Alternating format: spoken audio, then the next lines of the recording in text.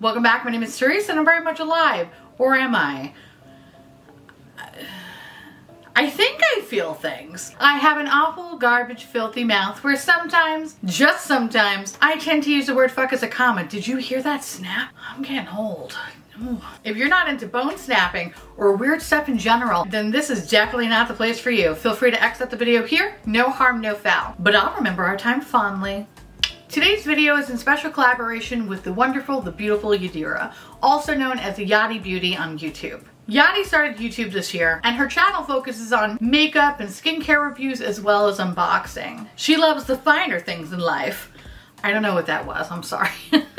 But she does a lot of luxury makeup reviews. I love her videos because I find her reviews to be very thorough and insightful. Also, she's adorable. I mean, she's cute as a button. There's no denying that. Definitely go check out her channel. Yadi asked me to collab with her on her version of Vlogmas called 12 Days of Collabs. Our collaboration is about brands that we discovered this year. This has been a very weird year. And one of my favorite pastimes was stress buying because I didn't think I was going to see tomorrow. They ask you how you are, you just have to say that you're fine when you're not really fine, but you just can't get into it because they would never understand. So here are some of the brands I discovered this year. Profusion Cosmetics. For $5. I don't understand how or why Profusion eyeshadows are that fucking good. It's a crime that so many brands charge so much money for such shitty fucking makeup. And oftentimes, a lot of eyeshadows from higher end companies suck ass. So I don't know what magic they're doing, but they need to keep doing it. I have seen this brand around for a while now, and to be completely honest, I never purchased anything because when I saw the low price point, I was like, there's no way that's going to be good. So moral of the story is never judge a book by its cover. It started with the Emeralds palette, which is this palette right here. Hands down, that's probably the best green palette you will ever have in your life. And the most affordable, well, technically e.l.f. has a $3 one, but whatever, fuck e.l.f. Profusion, that Emeralds palette is, so amazing. Once I purchased that palette, I blacked out. Next thing I know, I own like 15 of their palettes. I don't know how it happened. But the quality is so good. It's so stupid good, it makes no sense. They're pigmented, they're so easy to use, they're so easy to blend, and above all, they are so affordable. So fucking, like, I cannot stress enough, and this is coming from me, someone who's been so damn bougie lately. This is amazing. Like $5 palettes, like sign me the fuck up, please, yes. This will not break the bank. Do yourself a favor, go check this brand out.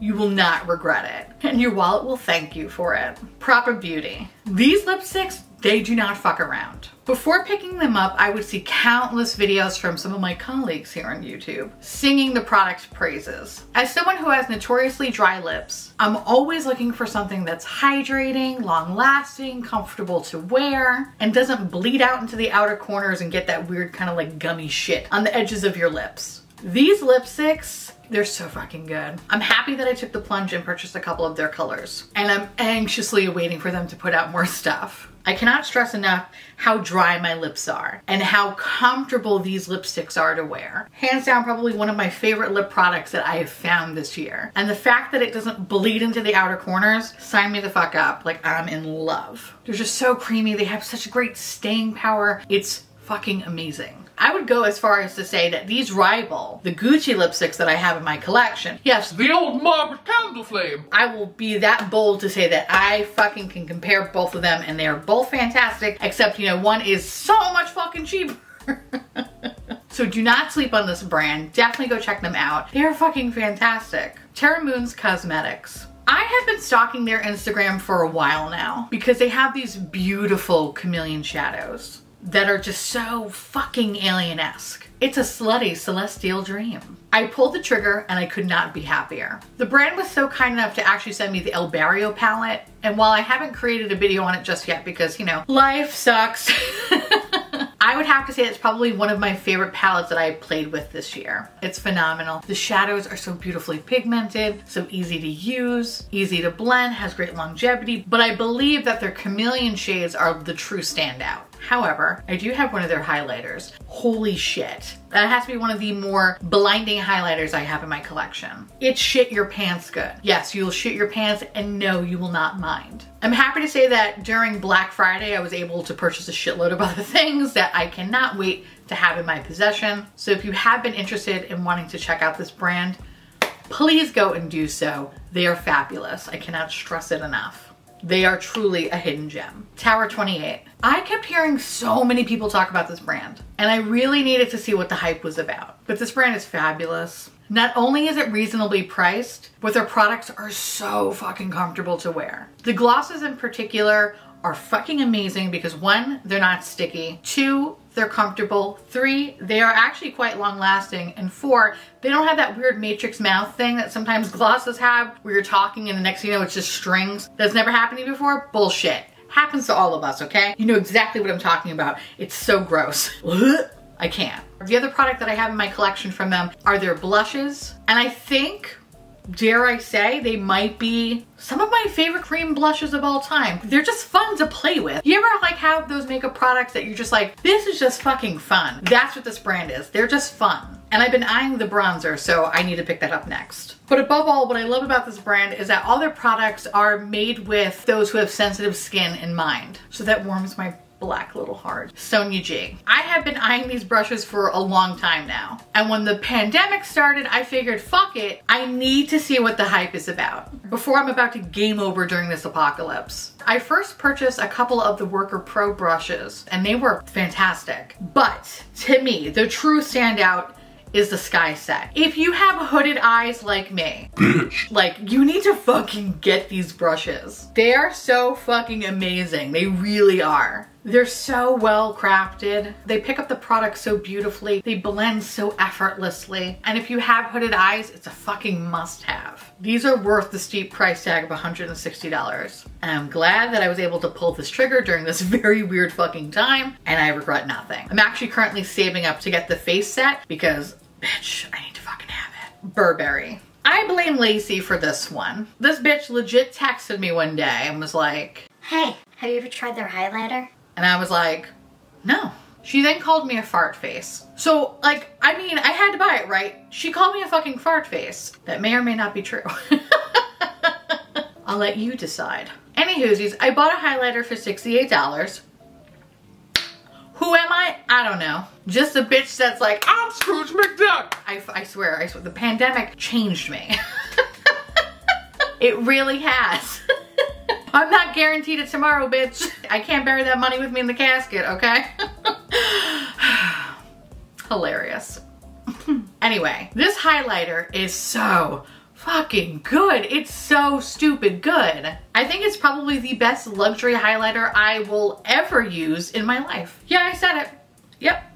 Even for products I haven't tried. Fuck it, Burberry's king. It's smooth, it's creamy. It glides perfectly on the skin to give you this like fucking unreal glow. I have since purchased one of their blushes and the formula is amazing as well. And I went back to get 2 other highlighters because how could I not? I'm glad I got bullied into buying something from this brand. They're expensive, but worth every fucking penny. La Mer. Okay. I have been eyeing this brand for a very long time. Then I got drunk and I purchased their moisturizer and a foundation during a sale. And I regret absolutely nothing, bitch. Nothing. The moisturizer is dumb good. It makes me mad how expensive it is. It was luxurious and fabulous and made me a better person. And it transported me to this fantasy realm where my kids were off to boarding school and I was having an affair with the pool boy. Okay, like it did something for me. Realize how gross that sounded. Whatever. The foundation? No words. It's fucking great. It's so good. I think 2 brands actually know how to make a foundation truly skin-like. It's this brand and the brand I'm about to talk about next. It's so wonderful. It's absolutely weightless. It's long-lasting. It doesn't settle into your fine lines. And I want to try more products from this brand. And I hope to do so next year. Sicily. Hold on. I have only technically tried 2 of their products. And the one that I really am like, fuck yes, is their foundation. So one day, Net-a-Porter, I can't help it but not to say it like that. I think it's like Net-a-Porter, or the Queen's trash in me just want to be like, Net-a-Porter. Like, that's all I want to do. Anyway, Net-a-Porter had a great sale one day. And this foundation, which is normally $170, I got it for a steal at $110, I believe. That's a savings. This is like the fucking Cadillac of foundations. Or insert like really high-end car. I don't know shit about cars. Insert high-end car here. Thank you. Okay. This product was so amazing that I actually went back and I purchased another one. And that was only after at least 2 uses. Like, that's how much I fell in love with this product. And much like the La Mer foundation, this one is also weightless. It doesn't settle into your fine lines. It's very long lasting. And it was so comfortable that I actually almost went to bed with it on. It's what your skin should look like, okay? Instead of like the sadness that it always looks like. This product does wonders to your base. I plan on getting blackout drunk when I want to buy more stuff from this brand, because I also tried their primer. I believe it's $192. It's good. It's good. I have a little sample of it and I baby that shit, but it's so good. I hate how much I like it. Oh, but I love it. Chantecaille. What can I say? Chantecaille is life. And this is the brand that will forever influence me to walk around in a Caftan, screaming at my living lover that I only drink the freshest of waters and eat the freshest of paleo string cheeses. Chantecaille makes me a better person. Or monster, you decide. From their makeup to their skincare, I have not found a product I didn't like. I like their products because not only are they beautifully made, but they work very, very well on my skin. The Blur Powder for the past year has catfished me to the gods. The blushes bring a beautiful wash of color to my cheeks. The CBD cream soothes my eczema hands. And their mascara has been strengthening my lashes. Their products are slowly turning this garbage fire into a tasteful heap of carpet samples left outside of Saks Fifth Avenue. I'm growing up. And with that said, those are some of the brands I found this year. Let me know down below what brands you have found this year during this very, very weird year that we're living in. And also definitely check out Yachty Beauty. Everything will be listed in the description box below. And tell her I said, hey girl. Am I a singer? Holy shit. I want to say thank you so much for watching. I truly appreciate it as always. Feel free to like, comment, hit that subscribe button. It's free. And hit that bell icon for notification of all my future posts. Follow me on Twitter, Instagram, Patreon, to all my beautiful, lovely patron bubbies. Thank you so much for keeping this disgusting, filthy, disgusting and filthy, filthy and disgusting garbage boat afloat. Couldn't do it without you, and I owe you everything. I love you dearly. If you want to know what is currently on my face, along with where to get my merch, which I do have some holiday merch, get yours before it's too late. And if you want to know where you can find my podcast, everything will be listed in the description box below. And I'll see you little pumpkins later. Bye.